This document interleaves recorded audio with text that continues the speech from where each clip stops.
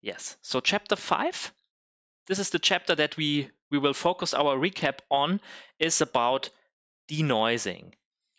Denoising is a process that that tries to improve an image's quality. And so the first thing that we need to do when talking about the process is we need a model. And in our case, the model is a model of noise. So what is noise? So there are a lot of different ways to define noise, and the way we did it here for the lecture was in terms of an additive noise. So what does this mean? So I start out with an image f0. This is my original image, and additive means I add terms in terms of another function eta. I add the noise to it, and this gives me my new image f. So I think you all have seen a noisy image. There are also different types of noise. There are also some stochastic components in here. But the important part is our image has been changed. The image quality has degraded, and we want to improve the image by the process of denoising. And by means of this process, we want to get a new image that is called U. So this so far for the model, but this does not help us in order to talk about how bad an image is or how good the process worked. Therefore, we also need to introduce certain measures. So how can we measure noise? How can we measure the degree of improvement? There we covered some different notions of error and of noise, and what you can see here is one thing they all have in common. So and this is an idea that we will also see in a later part of today's recap, is we reduce the information that we have to a single number. Yeah, because humans have the problem that when they try to visualize things, it does only work for 3 dimensions. Higher dimensions we cannot visualize. Intuition can get lost, but a single number can be visualized very good with because we know, given 2 numbers, which one is bigger. Yeah, so this means of comparison are available to us when we talk about numbers, and therefore we introduced a norm. So we have seen a lot of norms, I think, in this course, and it in some sort builds also the foundation for what we do, because we need some measure of success, some measure of improvement. And so of course you have already calculated norms in your past with vectors, and so when you think about a norm, I want you to think about a generalized notion of length. Yeah, just like for a vector, the greater the norm of the vector, the bigger its length. Yeah, and if I plug in a difference of 2 points, then the norm of this difference is just their distance. Yeah, so the length of the difference of f and f0 is just the distance of f and f0. Yeah, so how far are they apart? So of course, so the first one I think is a very obvious one. It just comes from our noise model. If I subtract the original image from the noisy image, I just get the noise. Yeah, so I can measure how large is the noise. Then I have an error that I do, yeah, because normally I won't be recovering my original image by the process of denoising. Something will remain, and this is what we call the absolute error. It's always a good thing to normalize the results in terms of comparability. Yeah, if I want to measure how good my algorithm works, I can of course measure the quality of my algorithm absolutely But when I get a different image, yeah, maybe with the same noise but a different image, then these means of absolute comparison, they won't give me a good result. Therefore, we have also relative error measures that try to normalize out this difference that I would experience there. So far for the error measurements, and we already see here our next topic, which is, well, this process of denoising. Now that we can measure our success and we have a model, how can we now implement this way of denoising an image? And the nice thing about this chapter, I have here on the left hand side still the table of contents. There are very different ways to denoise an image. Some of them are related, as we will be seeing, but some of them are also just they come in with new ideas.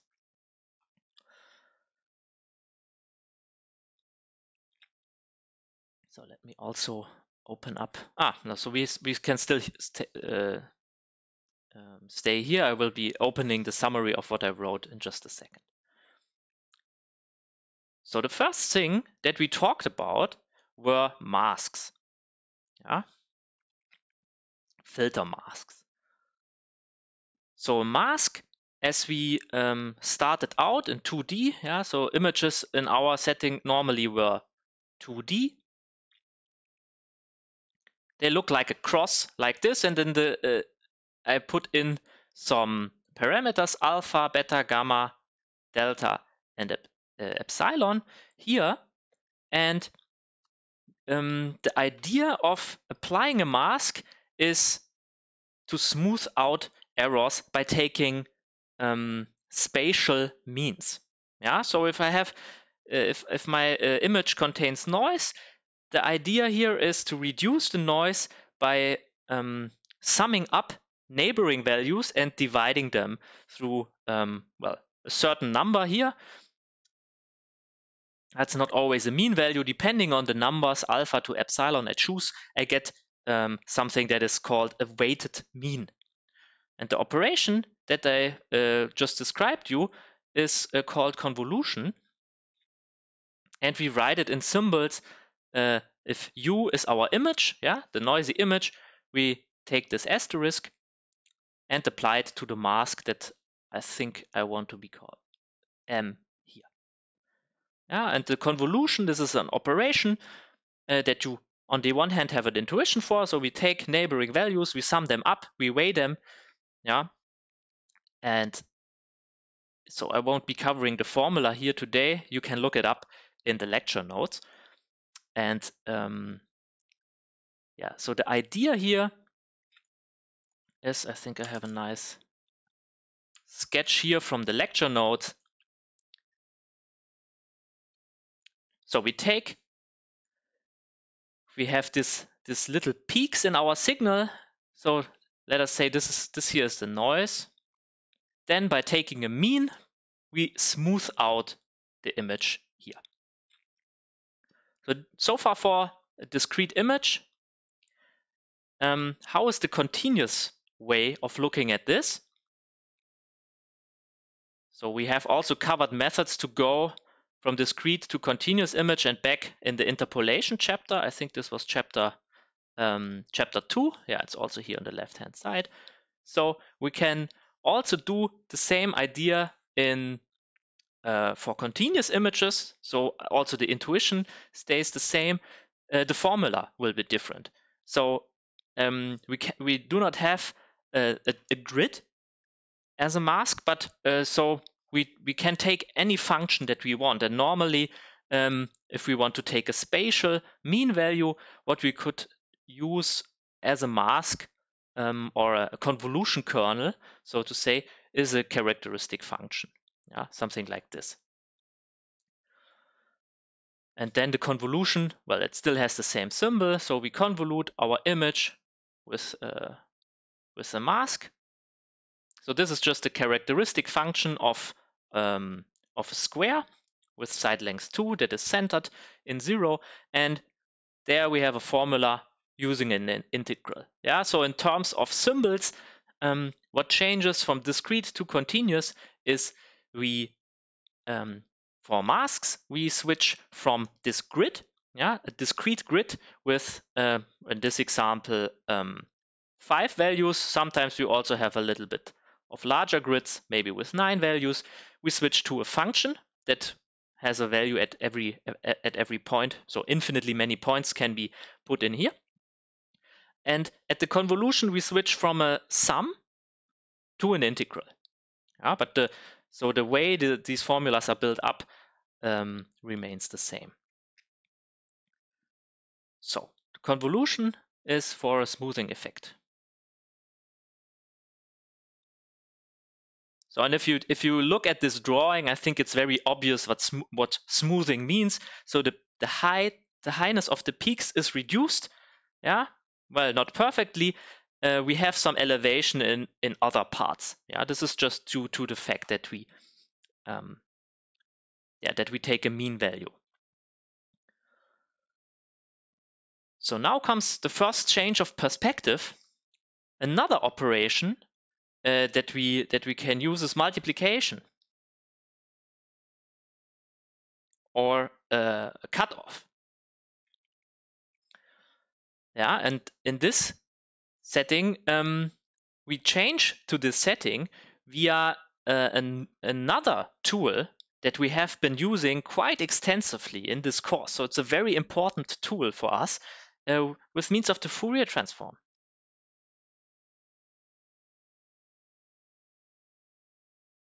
So as I have still the table of contents on the left-hand side, this is here frequency domain filtering. So the frequency domain is opposed to the spatial domain, the domain that I go into when I apply the Fourier transform. So, and how do the objects look like here in the discrete setting? So normally we have the Fourier transform of our image, and we multiply it.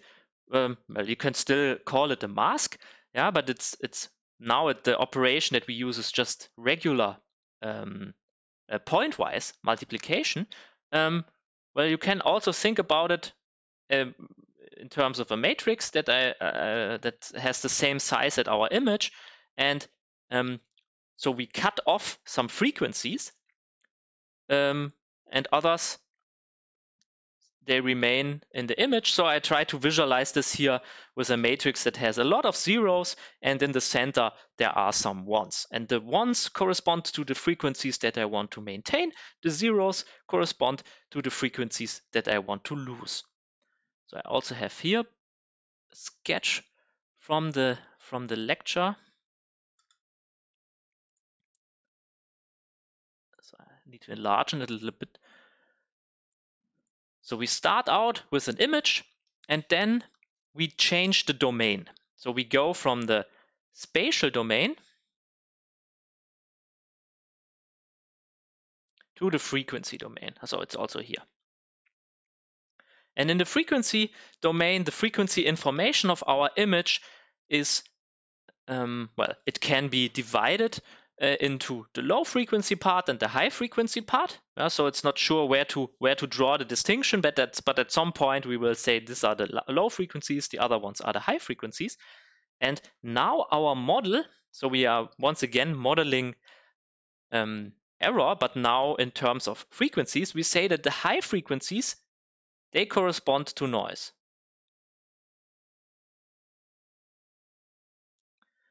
So via a cutoff, and it's a really hard cutoff because it multiplies with 0. This means if I multiply this part here with zeros and the other one with ones, well, the left part will of course be maintained, and the right part, it will just be well, flattened out completely via the multiplication with 0. When you implemented this in the exercises, well, there was no need to multiply things. You could just copy the values that you have here to a new vector and well, leave the other 0 values unchanged. So as we switch to the domain that is not our image domain, but it's a domain of values here, we need to go back from the frequency domain to the spatial domain.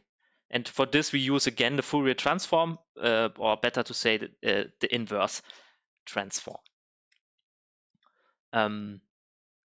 Of course, this also, it works the same way in the continuous setting. Yeah, so let's think of the right column here as the continuous setting. Here I multiply with a cutoff function, for example. Yeah. So, and what happens when I go back with the inverse Fourier transform? We have also had some examples for this. So I need to make some space here. So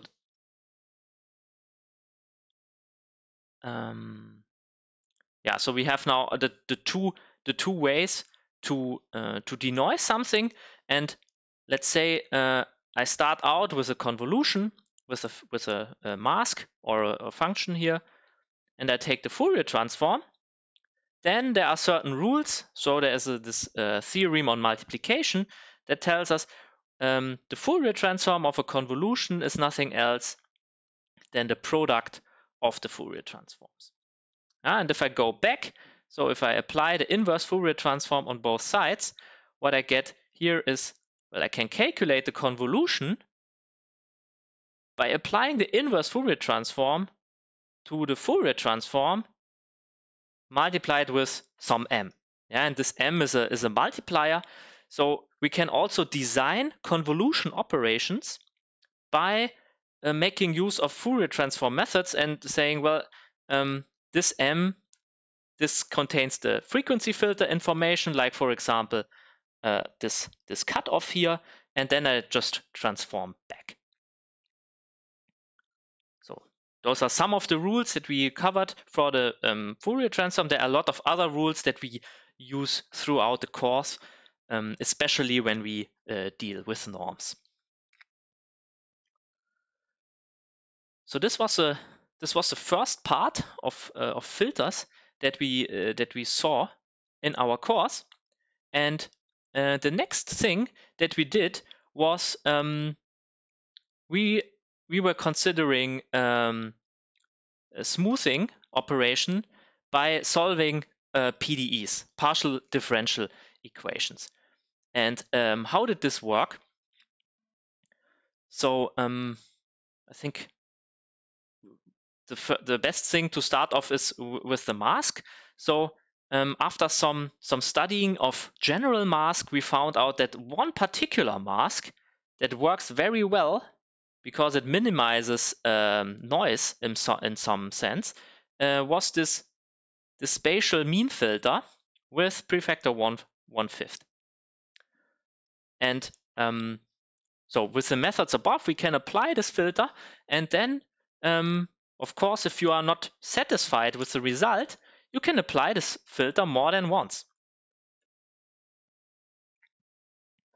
And by comparing the outcome of the filter operation with your starting value at a particular step, we could derive a difference equation that looked like the following. So let me enlarge this also a little bit. So how does this work? So we start out with our image after n times of applying this mask. Yeah, and then we consider the difference to the new image that I get when I apply this mask once again. So this is what happens here. So comparing, so note that this part here is not the mask m that we saw before. Yeah, so in the middle it carries -4 that comes from some calculations that I'm going to omit in this recap. But what we get here is a difference equation.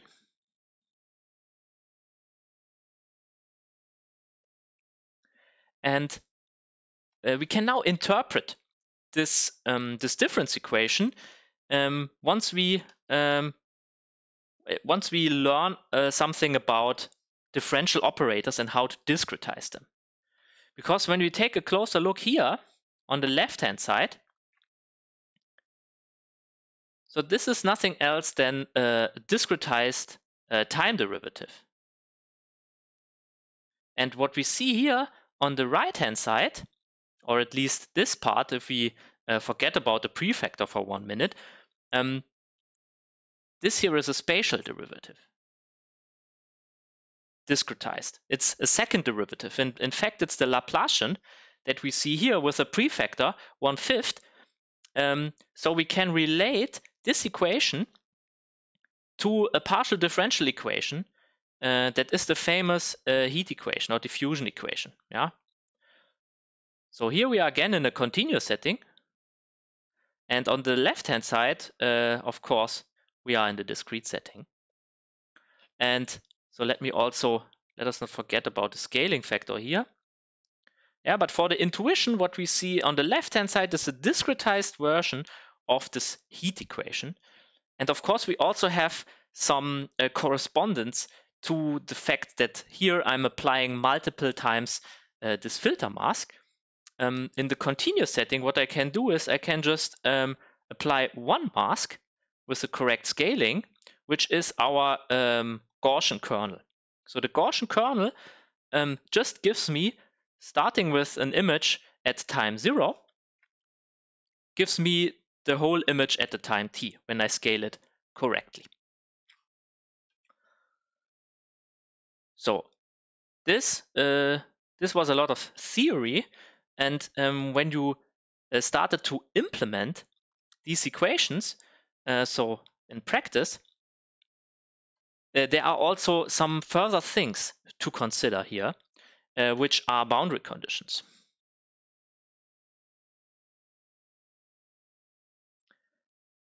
So boundary conditions mean that, so normally we do not have an infinite image. Our image has a domain omega that is bounded in some sense, and all these operations that we have here, and it does not depend if we are in the discrete or the continuous setting, they need to know what is going on the boundary. Yeah, because when I apply a filter mask, then for the boundary points, this filter mask will need to know what happens with the points that are located outside of the domain of omega. And two boundary conditions I think we covered multiple times in the exercises are the Dirichlet boundary condition.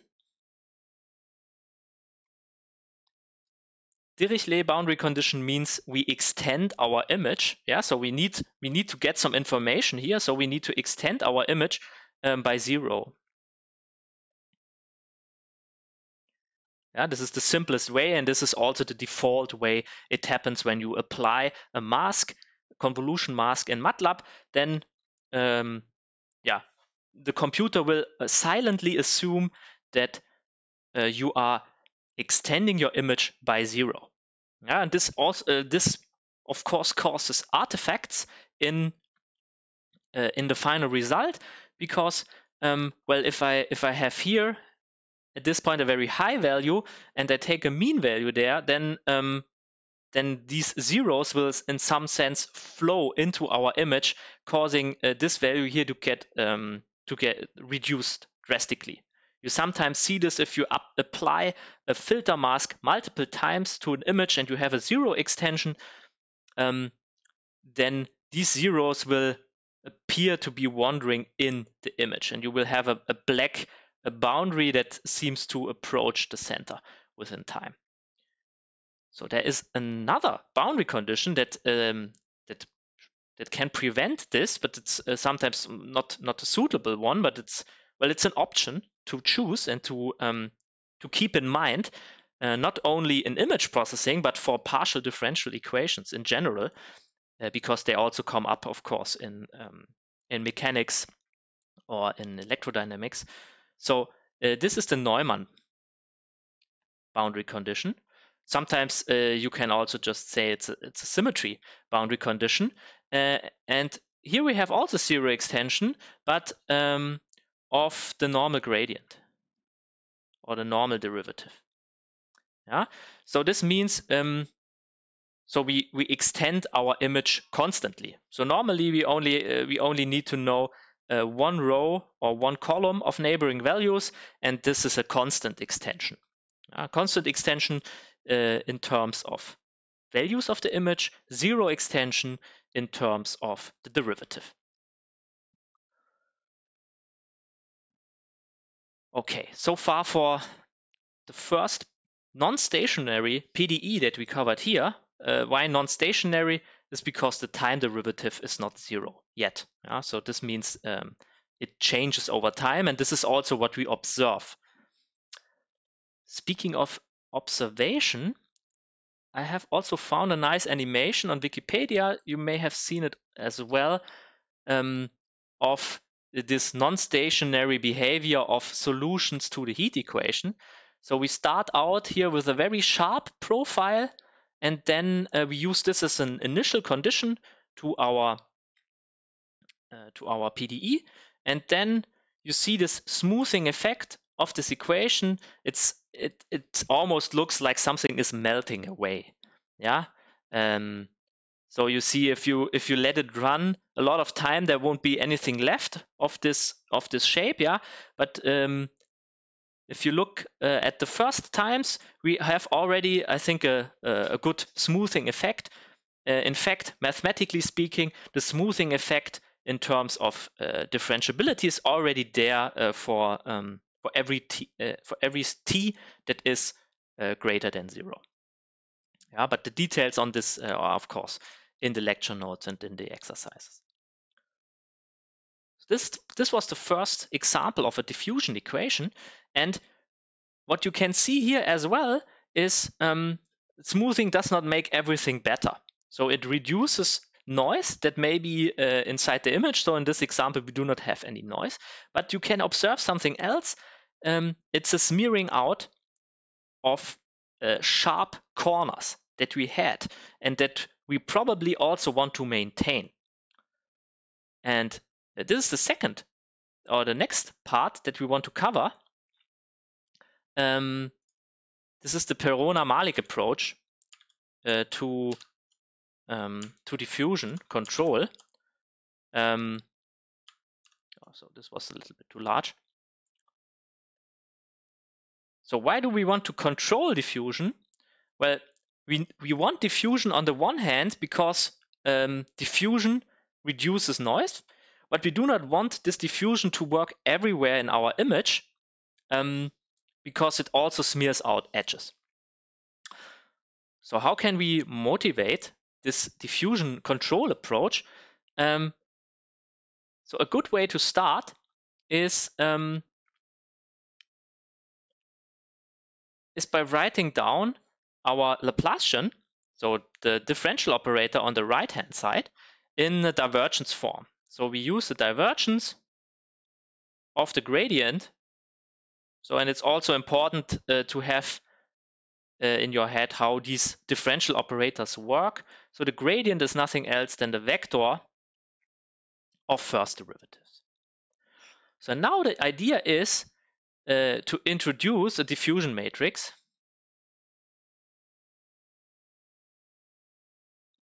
And I call it a curly M, so we do not confuse it with the mask M above. So this is a curly M.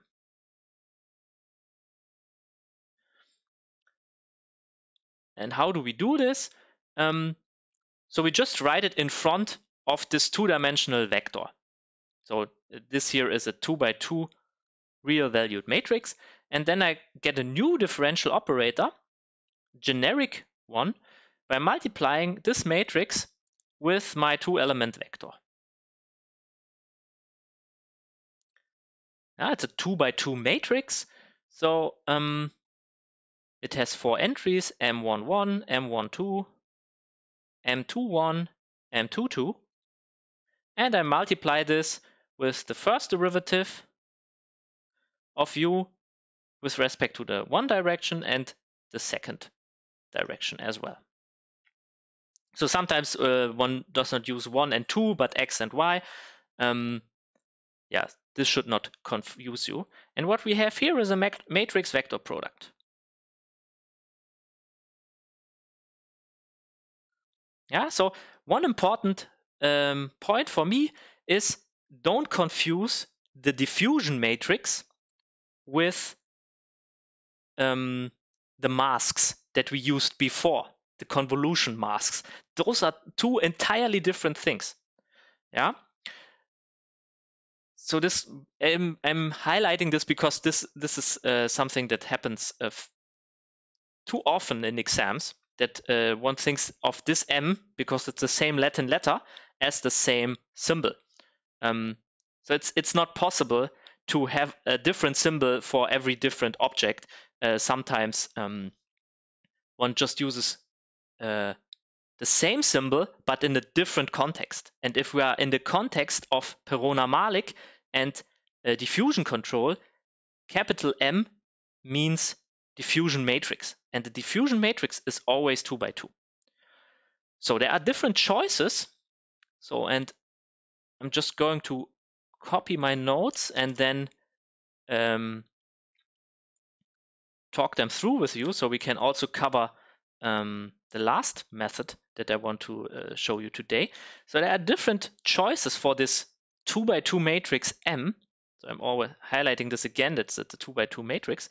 And this shows us that this approach is a generalization of the one that we have for the standard heat or diffusion equation, because when I choose M to be the 2 by 2 identity matrix, yeah, so if I plug in the identity here, I just get out the standard Laplace operator, the standard heat equation. So we also saw that there can be some scaling in front of the Laplacian. Yeah, this was when we derived the heat equation from the multiple applications of our mask. Yeah, the mask was that we used here was this mean value mask.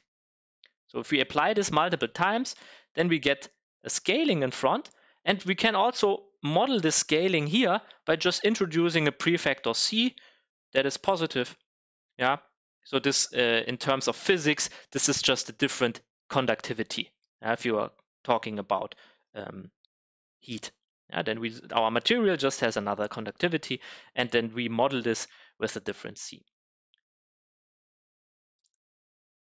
The next thing that we can do is we can change this scaling to make it more adaptive to its surroundings. So these two approaches that we saw here, they do not know about the position that they apply to. They are uniform across the whole domain. Yeah, so they are constant. So M is constant.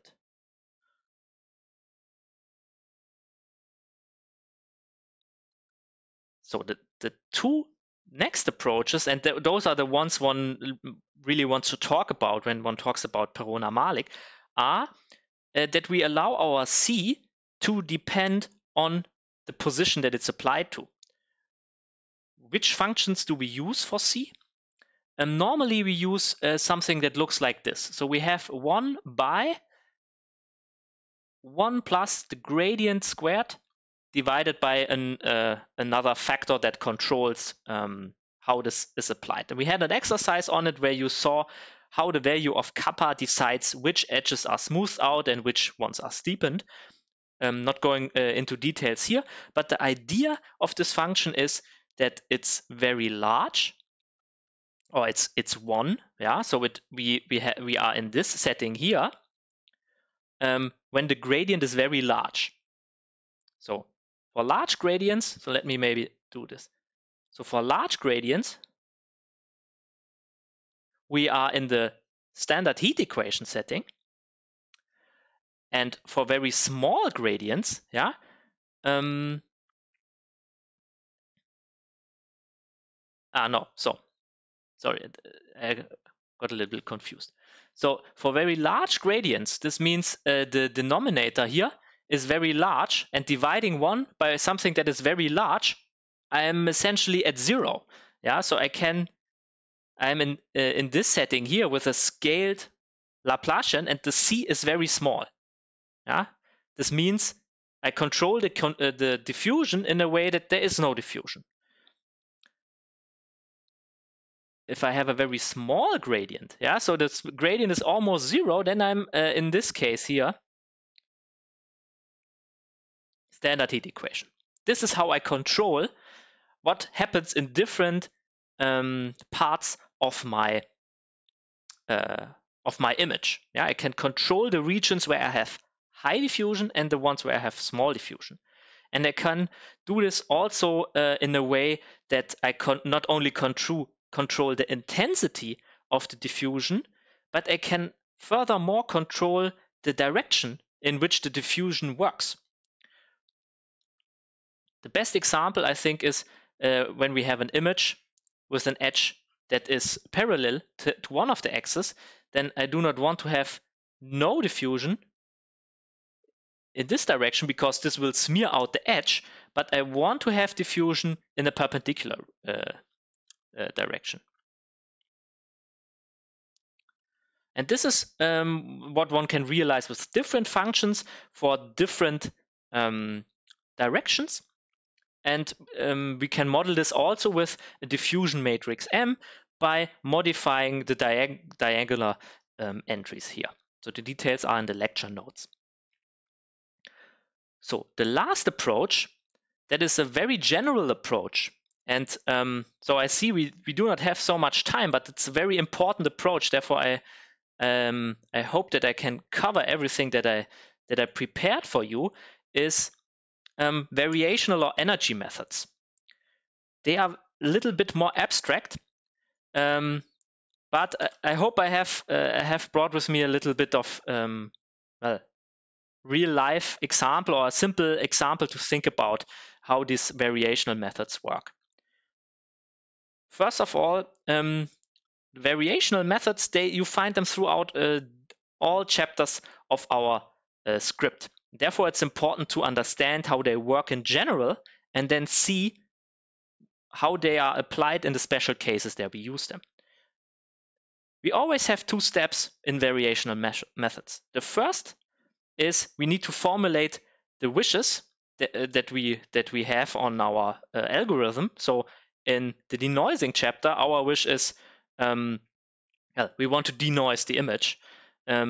But on the other hand, we do not want to lose all the information on our initial image. So, and this is in terms of wishes.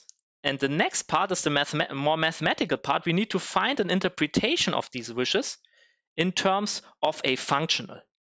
And this is, I think, where the problem with very abstract object comes into play. Recall when we started today, I introduced the norm as a tool to, for example, compare two elements of a vector space by means of their distance. Yeah. And the norm was something like that gave me a number that told me how long something was or how large the difference was. So this something that I plug into this functional is a very abstract object. It comes from a convex set or it comes from a vector space. It is nothing that we can really grasp.